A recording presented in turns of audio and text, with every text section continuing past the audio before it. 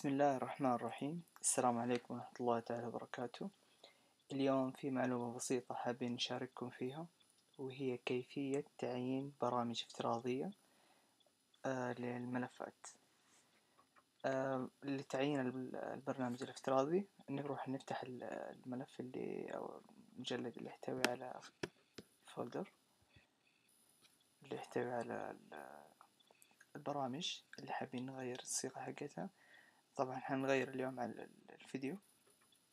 طبعا عشان نشوف صيغتها الآن نروح على طبعا نضغط رايت كليك أو كنترول وبعدين نجي على get info. طبعا هنا شغالين على كويك تايم بلاير. نتأكد من الثاني نفسه. فعشان نغير هذا نرجع على get info وهو بيكون بالطريقة هذه. فنفتح open with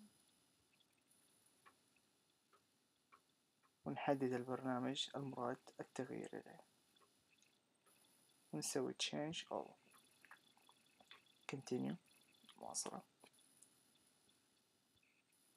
نتأكد من الملف الثاني تتغير. تغير. طبعا هذا يعني يمشي على كافة الملفات سواء فيديو أو صور أو دوكيمنت أي شيء، فكلها بالطريقة هذه. هذا وصلى الله وسلم على سيدنا محمد وعلى آله وصحبه أجمعين.